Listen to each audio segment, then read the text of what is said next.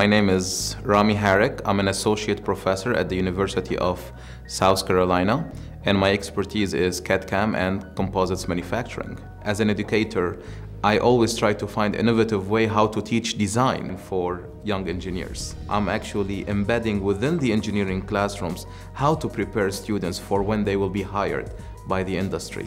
The acceptance for students using CATIA, whether was it in Asia, Europe, or in the United States, was always, they were amazed, they felt freedom unlocking their design.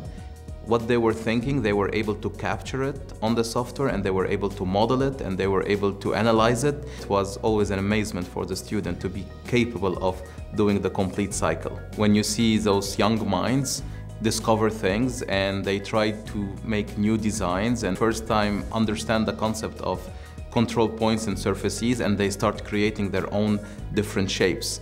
You always look for this aha moment in the classroom when you're teaching. Being part of the CATIA champion is a big honor. The first CAD software that I've used 15, 16 years ago that I discovered was CATIA.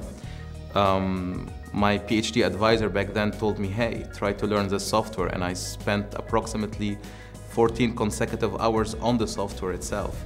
So I'm very honored that after being funded with my PhD studies 15 years ago from Dassault System, now here I am 15, 16 years later as a CATIA champion.